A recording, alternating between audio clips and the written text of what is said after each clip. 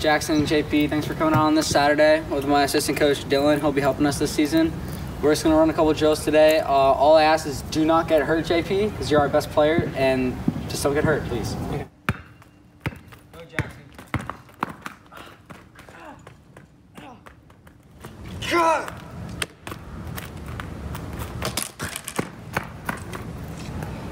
JP, are you okay? I think I broke my ankle.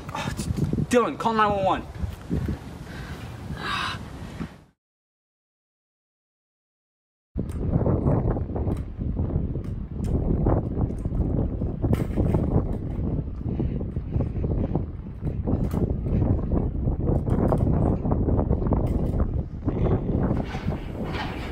Thanks for getting those records. Sure.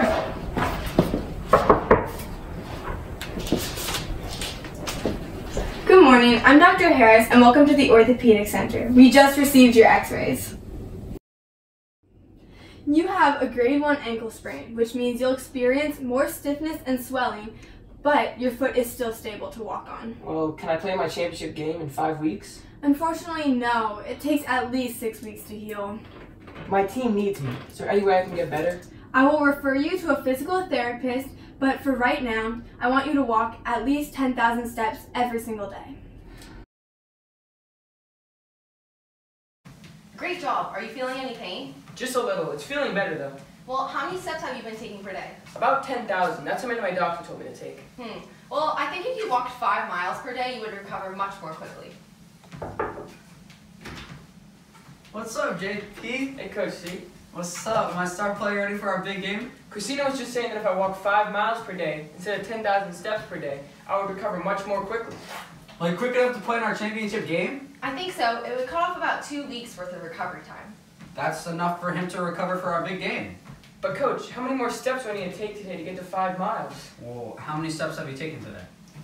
10,002. And how many miles is that? 4.11. Well, don't look at me. I haven't seen a math problem since the 8th grade. I think I know how to do it.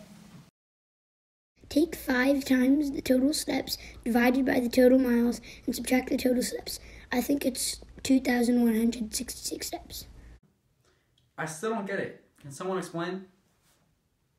We're going to set up something called a proportion. It says that the total number of steps divided by the total miles it takes to walk that many steps is equal to another number of steps divided by the miles you need to walk to get that many steps. We set up the proportion. 10,002 steps over 4.11 miles equals X number of steps over 5 miles.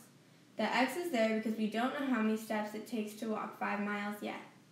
Then we can cross multiply, which is when you multiply the two diagonals in a proportion and they are equal.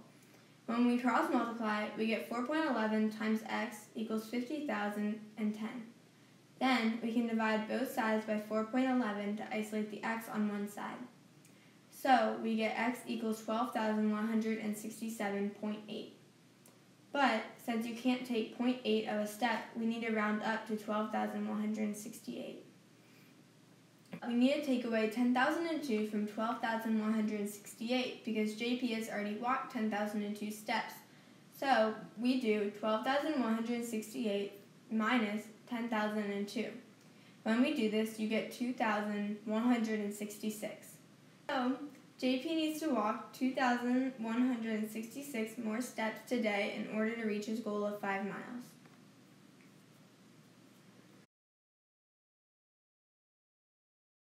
Good girl, puppy. I reached my goal of 12,168 steps in 5 miles. I think I'm going to be able to recover for my big game.